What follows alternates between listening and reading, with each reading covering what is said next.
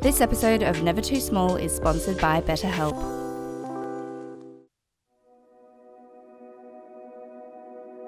I think multifunctional furniture is very important for small living.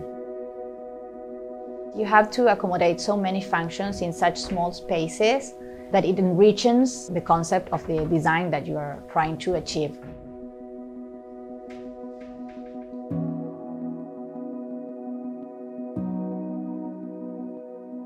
My name is Carol Burton. I'm an architect specialized in museography and scenery. The apartment is located in Palermo neighborhood in Buenos Aires city. It's a very lively and elegant neighborhood. The building is from the 1940s. It was always meant to be a residential building. The picturesque architecture of this building reflects in the lobby, the stairs, and the apartments. The apartment is 54 square meters. The ground floor is 27 square meters, and the mezzanine is 17 square meters.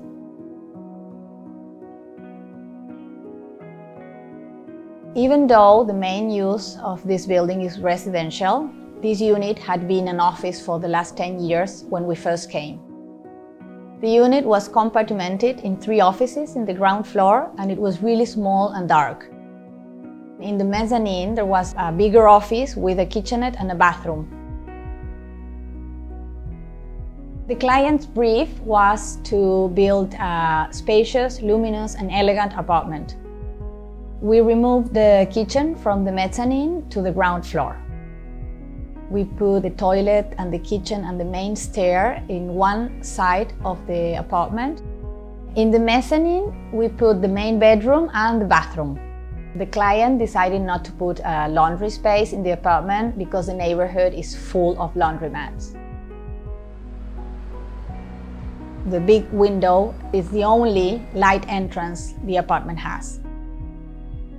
Our design concept was to make a fluid and open space, so as when you walk into the apartment, you are directly drawn into the big window. The kitchen is one unit with a staircase. It's minimal but full equipped with electrical stove and oven. To make this little kitchen a little bit more spacious, all the cabinets are designed in the lower part of the kitchen. And we also built a floating shelf. Under the stairs is part pantry and part storage, and we also fit a fridge in there. The kitchen table was custom made for this apartment by Taller Números Primos. We wanted to create a flow from the entrance to the living room area, so we decided to put smooth edges furniture in the kitchen so as to achieve that.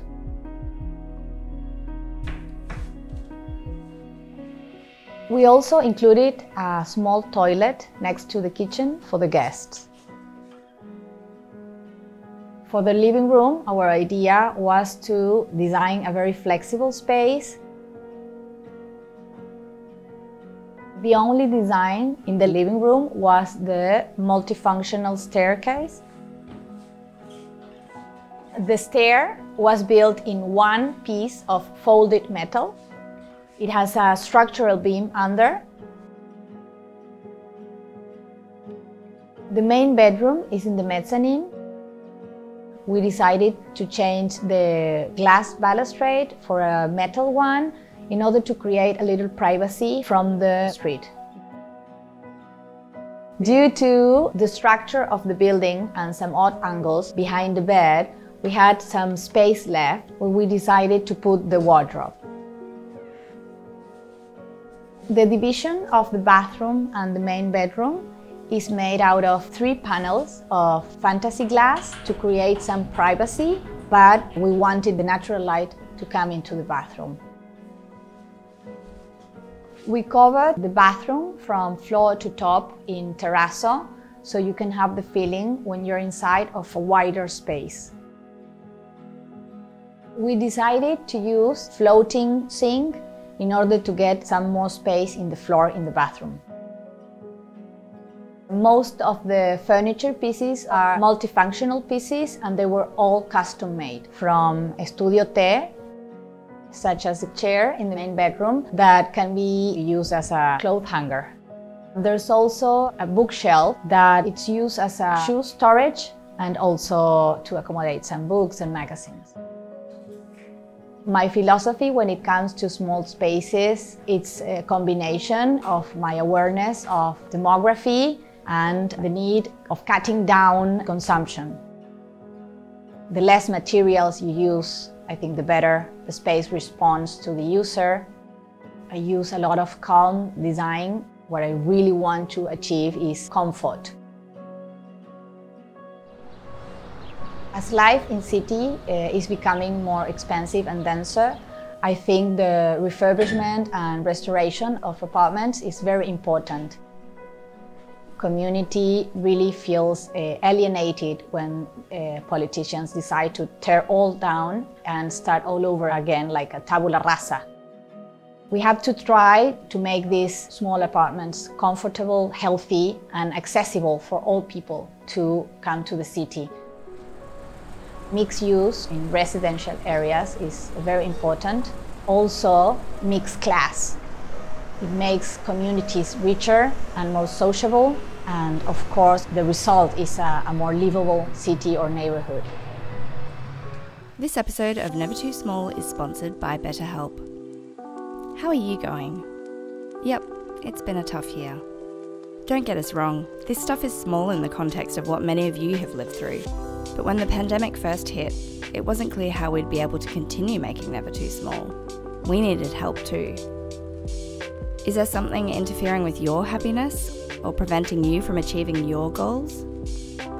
BetterHelp will assess your needs and match you with your own licensed professional therapist. There is a broad range of expertise in BetterHelp's 15,000 plus counsellor network, and the service is available for clients worldwide. You can start communicating within 48 hours. You'll get timely and thoughtful responses, plus you can schedule weekly video or phone sessions. It's more affordable than traditional offline counselling, and financial aid is available. BetterHelp wants you to start living a happier life today. Visit betterhelp.com/nevertoosmall, that's better HELP, and join the more than 1 million people taking charge of their mental health with the help of an experienced professional. As a special offer for Never Too Small viewers, you can get 10% off your first month at betterhelp.com/nevertoosmall. Thanks for watching. To receive updates on our latest episodes, please subscribe and click the notification bell. And if you're an architect or designer with a project we could feature, please share it with us at nevertoosmall.com/submissions.